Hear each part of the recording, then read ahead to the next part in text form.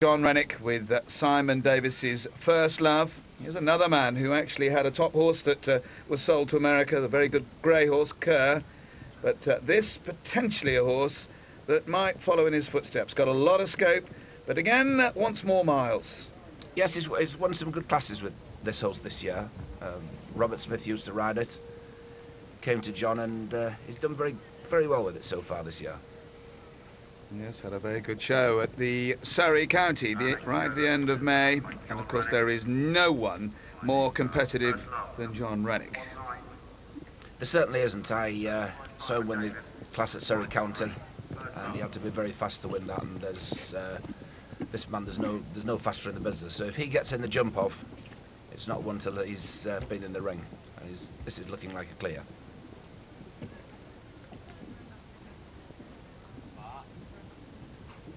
Actually enjoys his football, but having said that, he still very much concentrates on his riding. Say that line, bit of a giveaway that, I think. It's could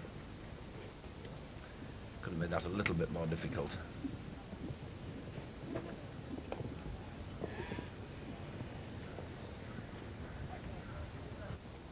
One of the things you really need these days at the top level is enough scope with some in reserve, Graham, haven't you? You just can never have enough scope, particularly when you go up into international level. Absolutely. You know, you saw there how the front rails are so light, so they have to come off those, what we call back off those front rails. They have to be so careful and then have the scope to open up behind. And it takes a real athlete to do that. So John Renwick goes through to the jump off, and with Renwick in a jump off, you can always expect fun.